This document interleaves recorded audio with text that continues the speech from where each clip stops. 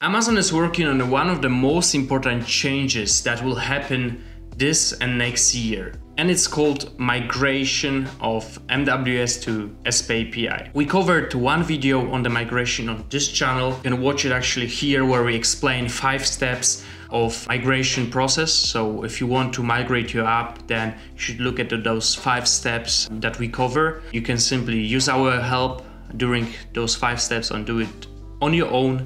In this video, I just want to update you on important dates as Amazon recently published them. So yeah, let's jump to it. So this is Amazon's documentation, and they are publishing here important news, important information about the SP API. Recently, they published one of the most important changes, basically new dates. So here you see that Amazon Marketplace Web Service, MWS in short, will no longer be available starting on April 1st, 2024. So actually Amazon decided to postpone the deadline because people simply cannot catch up. Migration is a very important topic and developers struggle to do so, especially companies where there was a developer or some external company agency that built some automations using the MWS, let's say 5-10 years, in a totally outdated technology. And now new developers are struggling to migrate because you need to have a knowledge of the previous script, you have to understand how MWS works, and you have to understand how the SP API works. So definitely this is a tough topic when you are a private developer running your private app.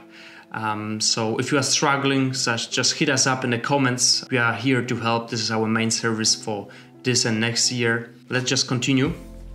So this is the most important date, but it's not the only one. So here they said that all private MWS developers must take the action. All right, and now let's talk about the new dates. So when it comes to those 3 sections, MWS Merchant Fulfillment, Orders API, and Repos API, in which my opinion are very important APIs. We did many integrations with the Orders API and also Repos API. We even did separate video tutorials on this channel where we are showing you how to gather data from those APIs.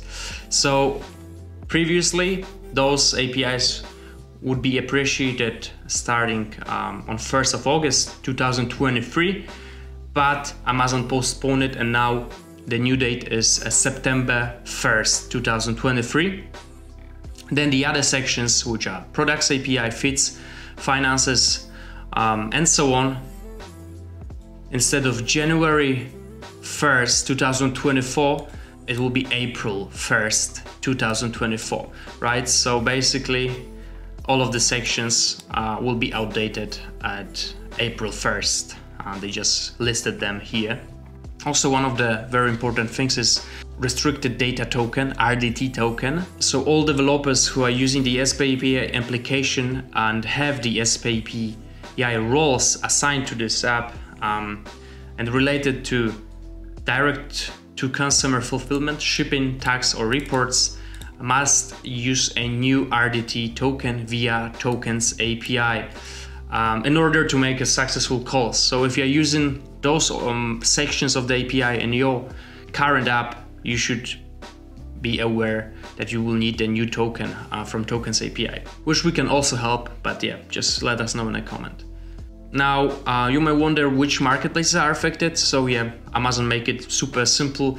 All of the marketplaces are affected at the same time. So no matter if you are just having the app on a German marketplace or US, the migration will happen to all of them, and the dates are also the same for all of the marketplaces. So here, and what action is required, again, basically a migration, but the deadlines are postponed. The new token, as I just mentioned, and Amazon is also saying that if you are using a private app, you may consider using some of the public apps from their app store. However, those are usually SaaS solutions which definitely can solve a lot of your business problems, but they are not tailored to your own situation. So if you previously had a custom script created by some developer or external company 5-10 years ago using some outdated technology and you want to migrate, then those public apps won't help you at all. You will have to rewrite the logic on your own or use the help of the external consultant or a company as us. If you are struggling, just let us know. We are here to help. Okay, that was it for this video. That was just a quick update on migration, as this is a very important topic and shouldn't be neglected. So thanks a lot for watching, guys, and I see you in the next one.